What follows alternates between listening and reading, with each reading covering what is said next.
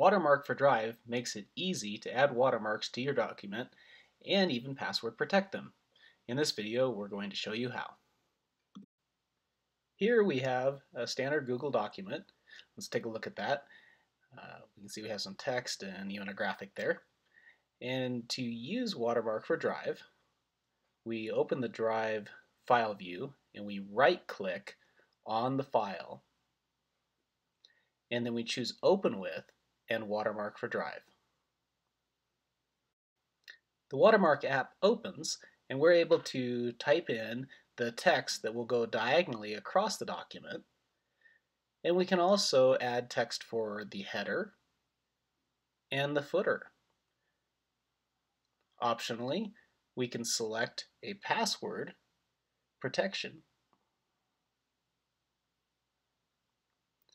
We click the Create Watermark Document button and a new document is created. Here is the password that we set. If we click on the link, we can open the document and we see here that we are asked to enter in our password. Click that and now we can view our document. At the top you'll see our header, our watermark text diagonally across the document, and the footer down at the bottom. It's really that easy. I hope you enjoy Watermark for Drive.